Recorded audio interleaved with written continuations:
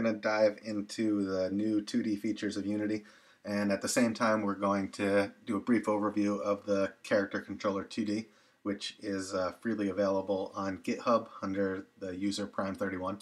It's basically a character controller replacement for the one that Unity includes, except it's 2D only.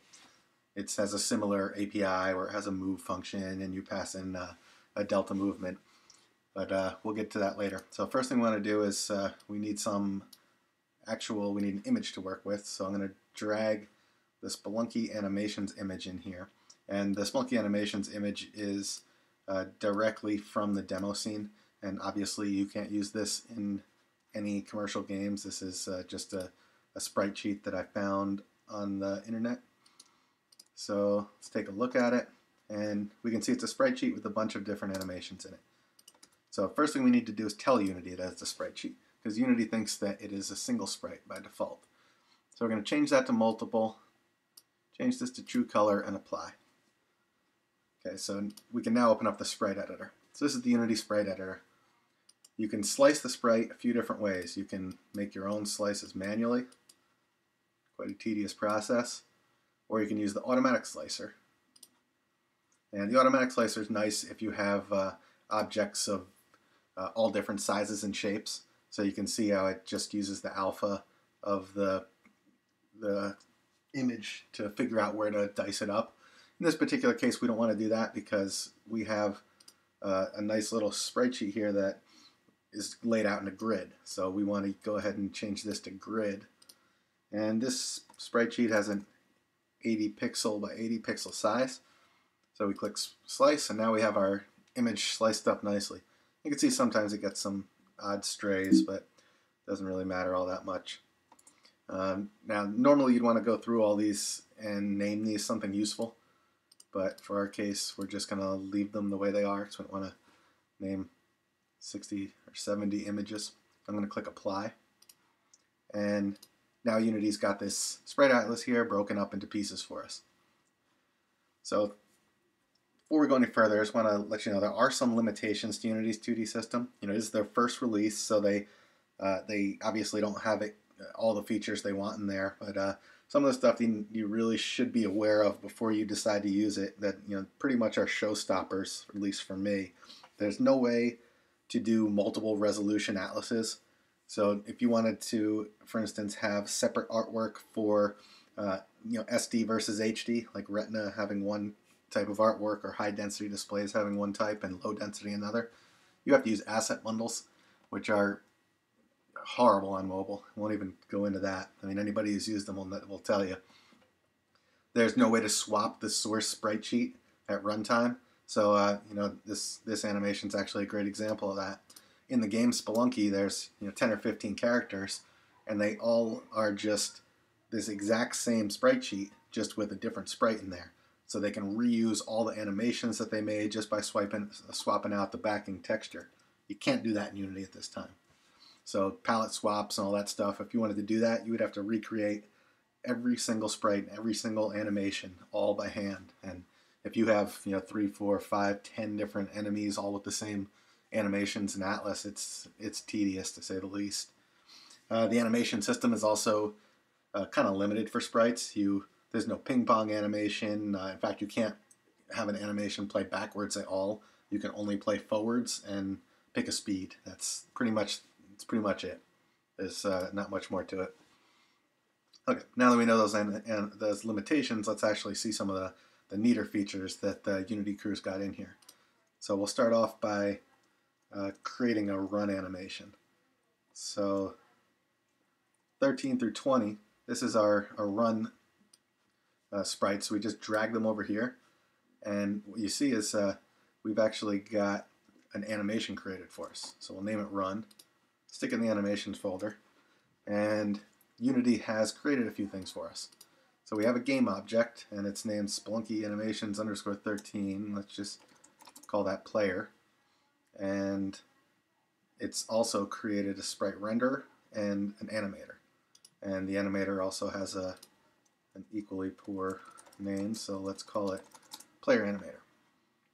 So we open up the animator, and we get a mechanism state machine here, and it has our run animation. So that's all created for us. It's all ready to go. Now let's go back to our scene view, and let's create a couple more animations. So we're going to need a jump animation. We're not going to go through all of these. We're just going to grab the basics. So jump 65 through 68. Now instead of dragging these into the scene, we're going to drag these onto our game object. Call that jump. Go over in the animator, and sure enough, we now have a jump animation. And I'm going to do the same thing for a fall animation, which is 69 to 72. Drag those onto our player, call it fall, stick it in animations. It's just going to move that animation up in there to its proper home. And last thing I want to do is create an idle animation. This one is a little bit different. It's only one frame, so what we need to do to tell Unity about this is just drag. We need to have two objects selected when we drag it on here. So we'll call that idle.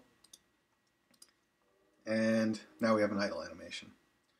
Now, that idle animation has one extra frame, so if we push play, our default animation is run, which we don't want. We actually want to change that over to idle. So let's set that as the default. And now let's push play and see what we get. Okay, so there's our idle animation. We can fix that by just opening the animation window. So this brings up the dope sheet here, and you can see that we have all of our animations here. And this is actually another one of the limitations. Like, this animation editor is pretty horrible for actually working with on a regular basis. I mean, the sprites are too small. It's really hard to work with. It seems like they just tried to hack sprite animation into the animation window, and it's just not very pleasant. The one nice thing about it is you can see your sprites if you're actually adding curves. Like if you're the animation window works great for all these other things, but with these and the curves in here matching up with your little sprites, it's pretty handy. But for actually making sprite animations, it's pretty horrible. So we're just going to go in here and remove that and be done with it. So now our idle animation is just one frame. Okay, that's all set. So we do want to go over here and just make one little change. Now we're not going to be using mechanism. This isn't a mechanism tutorial. So we're gonna, when we jump in here and start using these animations, we're gonna skip all of mechanism's awesome features. Like, we're not gonna use any parameters. We're not gonna use the state machine as a state machine, really. The only transition we're even gonna have in here is this one. So from jump to fall, we're adding a transition, and sometimes it plays, sometimes it doesn't. Just it's a little bug in 4.3. I haven't figured out what exactly triggers it, but under normal circumstances you can push the play button and actually play this. But we'll just drag it and see. It goes from playing jump and then it plays fall. Let's see if that triggered it to work. Nope. This is the general gist of it. If you have a working install, that'll actually play for you. Not overly important at the moment though. Okay, so we have all of our animations set. We have our player here all ready to go, so we can actually jump into the CharacterController2D stuff. So first thing we need is something to stand on. We need a little level geometry to work with. So I'm going to stick a quad in here and just scale it so we have something to run on. Quad by default is going to get a mesh collider, which isn't much use to us because we're in the 2D world. So if we go in here and put a box collider on it, that'll be a little better. Okay, so now we have our box collider, we have our player, and we are ready to actually jump into some code. So first thing we'll do is we'll drag the CharacterController2D script into our project, and that's really all you need for the CharacterController2D system. It's just that one script. Now, next thing we want to do is there is an animation extensions file that comes with the CharacterController2D. So I always add this to any project I'm working with. It's just a simple extension method. It's called goToState if not already there. And quite simply, it just jumps to the state in Mechanim and plays that animation if you're not already there. It's quite handy, nice, easy, shorthand way to get to things. So next thing we need to do is actually create a player controller. So we'll jump in here and create an empty script. And this is going to be where we do all of our work. So the player controller, we'll stick that on our player. And we are ready to actually start scripting. Okay, the first thing we want to do is I'm just going to copy paste in some stuff here. So each of our animation states over here in the animator, and we want to be able to reference these at runtime. We want to be able to so that we can tell Mechanim to jump to and play those. So Mechanim does this via a hash. That's how it identifies each one. So we have idle, run, and jump, and you can see there's an animator.string-to-hash method that grabs that hash. And it might look a little odd that we're doing base layer.idle, but let's just go over here into the animator, and we'll see why. You can see we have only a single layer, and it's called base layer. So that means for Mechanim to identify any of these animations, it uses base layer and then dot idle, so the name up here. And if you had more layers, you would just grab the layer, like layer name dot animation name. Okay, so now we have access to our hashes for idle, run, jump. We're actually going to want to stick a couple little private variables in here. So in our awake method, we're going to want to get access to our CharacterController2D and our animator.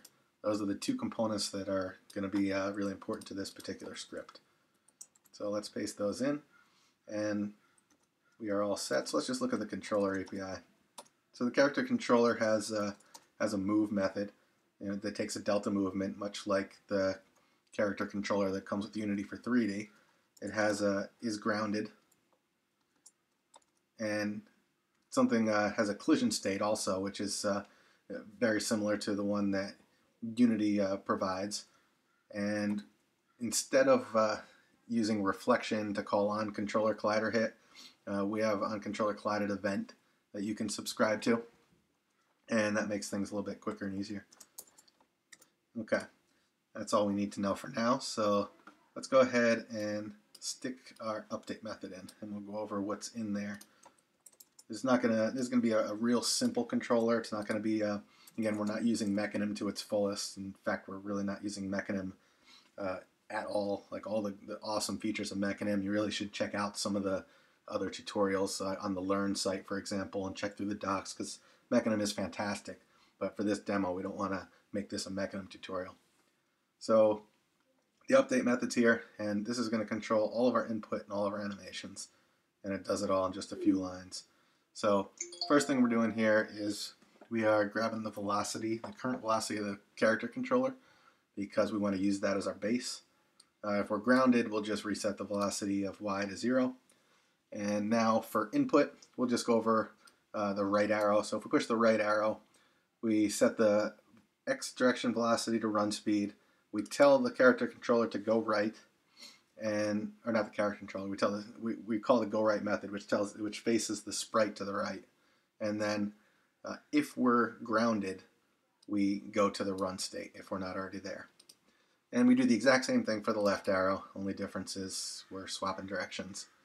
And if there's no input, then we go to the idle state if we're grounded. So two methods that aren't in there yet are go left and go right. And let's get these in this. And it's real simple. All we're doing is changing the direction that the sprite is facing. So for changing the direction of a sprite, you just basically flip the local scale in the x direction, and that changes horizontal direction. So all we're doing is checking to see if we're already facing left, and if we're not, we'll just set that scale to negative so that we flip the sprite to the left. So going back over to our input handling, we have up arrow is going to make us jump. So we set a target jump height and use the good old 2 times target jump height times the gravity to get our impulse velocity, and then we go to state if not already there again. We go to the jump state. And last but not least, we add gravity in. And then when we actually do the movement, we say controller.move. And to make this time scale independent, we're just going to multiply the velocity times time.delta time. So good old math. Velocity times the time gives us a distance to move. So let's jump back into Unity over here, and we can see we have a couple issues, and that's that we have not defined our instance variables yet. No problem.